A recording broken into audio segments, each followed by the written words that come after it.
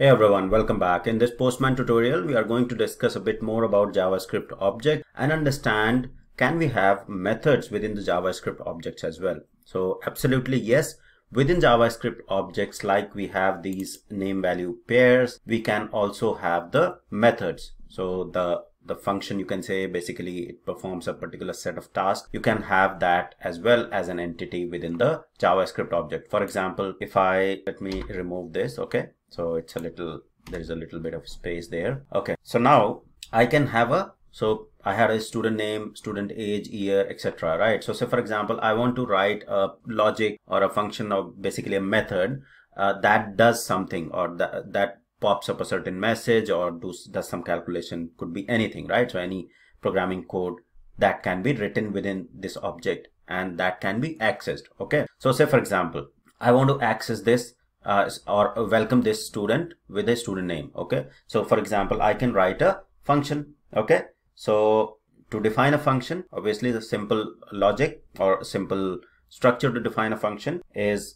the function name. All right, basically I can say something similar, right, with a comma, a colon separated. So because it's an object, so I can say welcome. Okay, so for example, welcome followed by the colon, and then we need to say function. Okay, because this is a function, right? And then we use the parenthesis. Okay, so the standard structure of the function, and within these parentheses, within these curly braces, basically we can define whatever we want to print. So for example, I want to print something, okay, or I want to do some calculation, so I can use the logic. But as of now, just to explain, I'll simply say console.log. okay, and then I will simply say welcome. Okay, welcome to, say for example, welcome to RCB Academy.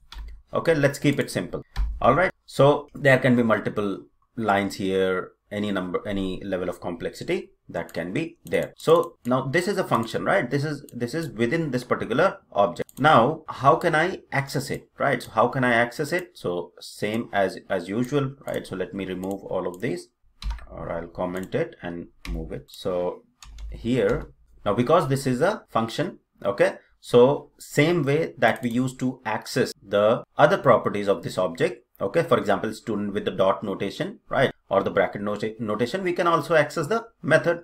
Okay, so for example, I can say student, right, that's an object, and then dot, and then you will see that I have a welcome. Okay, so there is a welcome property shown as well. Okay, so I can simply access this welcome. Okay, now say for example, I just do this, all right, and then try to execute it. Let's see, let me open the console and send this. So nothing happened, right? Why? Because we haven't specified for the function, you have to specify the parenthesis, right? So we have to say student dot welcome. Okay, then it will be called. So if I send this now, you will see welcome to RCB Academy will be printed here. Okay, so if you just say dot welcome, you have to basically, if it is a method, a function within an object, you have to make sure that it is followed by the parenthesis. Okay, now if I want to say welcome to RCB Academy and then the name of the student, right? So say for example, one more important concept I want to explain here. So welcome to RCB Academy, and then I want to print the person's name or the student name whom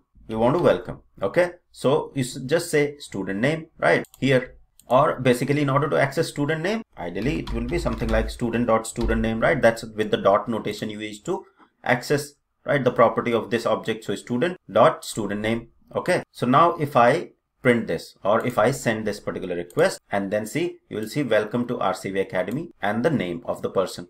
Okay, but what is the problem here? So basically, say for example, here the problem is, say we change this to student1, okay, this constant to student1, then basically we have to go back and change everything here like student1. Okay, and if there is a reference anywhere in this particular function for this constant, we have to go ahead and change, right? So the better approach is using this keyword. Okay, so when we say this, okay, so in other programming languages as well, this is used. Okay, now when we say this keyword, you can say it is the reference of the current object wherever it is called, from wherever it is called. Say for example, this is the student. When we say this dot student name, it will reference the current, student. If you change it to student1, it will reference that, right? So this dot whatever property you want to call make sure you use the this keyword. So this dot student name will then make sure that your code works exactly same way. If say for example this changes to student 1, you don't have to change anything within your object definition there. Okay, you just have to change when you are calling it, right? So here if I say student 1 dot welcome, it will go ahead and it will still work the same way. Okay, you'll see that welcome to RCV Academy John, it works exactly the same way as we had, you know, with the dot notation when we said student dot student name or student 1 dot student name. Okay, so the better approach is to use the this keyword, which will reference the same object from where it is basically called. Okay, so this is briefly about a bit more about the JavaScript objects. And then can you have the functions or methods basically within the JavaScript objects? Absolutely yes. And you can define the function same way with the key value pair. Basically this is the key and you can say this is the whole value, and based on the key you call that function, and the function, whatever logic is written within that particular function, will get executed if you'll call the function in your other code there. Okay, why we are learning all these concepts? Because we will be using them in some scenarios when we are doing API testing. So we need to understand the concepts that yes, when we define JavaScript objects, we can also have the function within the object. Okay, or to be more precise, basically the method within the objects as well. Okay, so that's all for this video. I hope it was helpful. Thank you very much for watching.